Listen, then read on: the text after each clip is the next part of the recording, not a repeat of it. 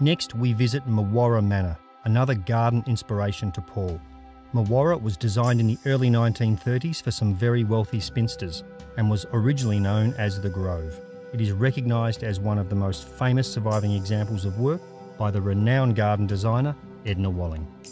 We're here at Mawarra, high up in the Dandenong Ranges. The garden was originally created in 1932 for three sisters. And for me, the greatest thing about this garden is the stonework. Edna Walling was really known for her more cottage-style gardens, for her softer planting styles, and this garden certainly contains some of this. But for me, this grand flight of staircase and this beautiful pond and stonework is the main feature.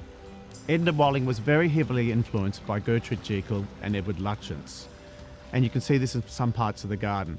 But for this main staircase and these lovely terraces, she'd bought a book called The Italian Gardens of the Renaissance, and you can see that classical influence, this beautiful big wide staircase. The scale of this is just incredible, and the flight of stairs is so beautiful as you sweep up towards the house, and the curved part of the stairs, this very generous wide part, the very shallow steps. You don't see this anywhere else in Australia in a private garden. From here, this sweeping staircase drops off on a very steep slope down to a reflecting pond.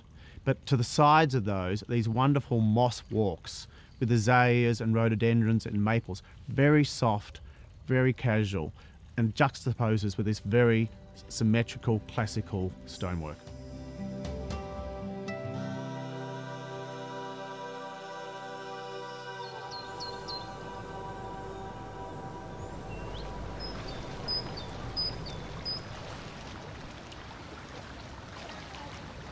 I'm here with several of my workers, and I live in this amazing garden, and we are going to restore it. We've been assigned to restore it over the next 8 to 10 years, and some people would say that this garden doesn't necessarily need restoring, but all the stonework, which is absolutely magnificent, has been partially destroyed by one of Edna's favourite plants, dear Erigeron, seaside daisy. It's a mammoth task in what we're about to do.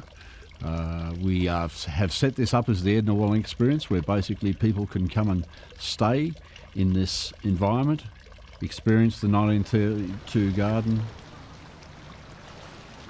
Unbelievable in today's terms, this whole garden cost £2,000 when it was first created. The owners went overseas while it was being built, and they came back and saw all this stonework without the trees, without the softening plants around it, and thought it looked like Pentridge Jail. There was a slight fight about the cost of the stone, and over 20 shillings for the delivery cost of the stone, and Edna Walling had a hissy fit and walked away from those clients and never came back to those clients again. Edna Walling described this garden as a symphony of steps and beautiful trees, and today you can see these beautiful mature trees right throughout the whole garden. At the bottom of the sweeping staircase, we have a magnificent pair of beech trees which flank the path and just sit majestically either side.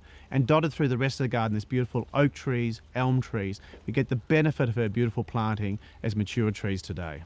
This garden is perfectly suited to this environment. We're up here in the Dandenong Ranges of Melbourne.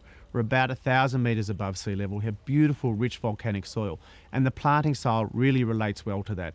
And with the period of time, the 80 years that's passed, we can see this wonderful mature garden. From the moment you arrive at this garden, it's a process of discovery and surprises.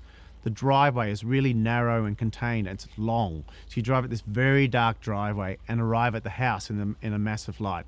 And as you walk around the garden, there's all these secret paths that take you to little areas that you don't discover until you actually come upon them. There's a wonderful old cottage which was actually built almost like a doll's cottage that they used to go stay in. And you don't see this until you actually come across a little fern walk and arrive at this cottage. Just walking around the garden is just a great process of surprise. It's not often you get to visit one of these gardens, and this year you could actually visit it yourself. On the 18th and 19th of April, it'll be open to the public. So come up here to Mawarra at Sherbrooke in the Mount Dandenong.